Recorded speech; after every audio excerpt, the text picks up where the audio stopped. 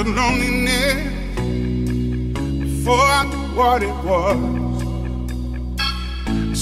After an interesting few weeks, the Panthers returned to the familiar expanses of Flinders University Stadium for a date with a struggling West Adelaide outfit.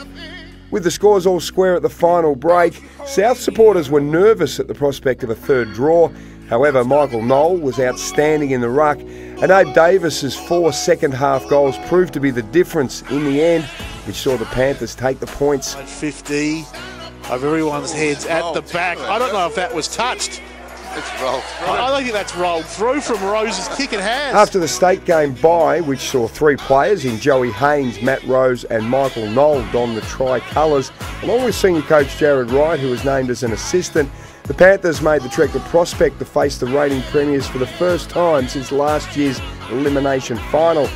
However, it was a different result which saw South take the much-needed points. Debutant Cam McGree kicked his first goal 6 minutes into the second quarter. Joel Cross looked fresh off the bye, along with his partner in crime, Nick Little. Again, over the top to Carpenter. Put down your glasses, this should be a goal. Coming through, Emery breaks through the tackle, runs to the top of the square and kicks truly. A second to Emery and the Panthers extend their lead from outside 50. Overall in the box seat at the back, couldn't take it. Should get boot to ball, does get boot to ball. The Panthers would once again be dealt a tough hand, with new recruit Michael Knoll joining Hayden McLean at Sydney after being picked up via the controversial mid-season draft. Going with Michael Knoll from the South Adelaide Footy Club. Over the coming weeks, the boys had another bye, followed by a tough day at Oval Avenue against an Eagles outfit who was starting to find some form. Another 2 debutants were named as Luke Bogle and former Crow James Lonergan lined up for their first games in the blue and white. The Queen's Birthday Holiday Monday saw a cracking game of football as the Panthers celebrated 120 years since the 1899 Premiership.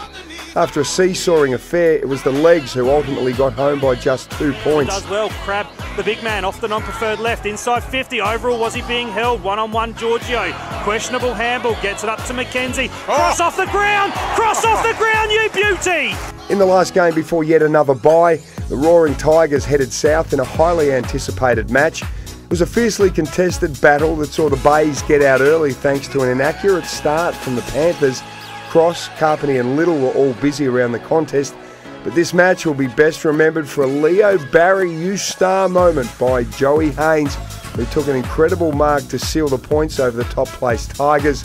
South Adelaide talent pathway product Ben Heaslip also played his 50th game. He's got to bang it back in. He does. Here's McBean. Leaps for it. Oh, what a grab. What a grab. That is a match-saving mark from Joey Haynes. Ball comes down. There's the siren. There's the siren.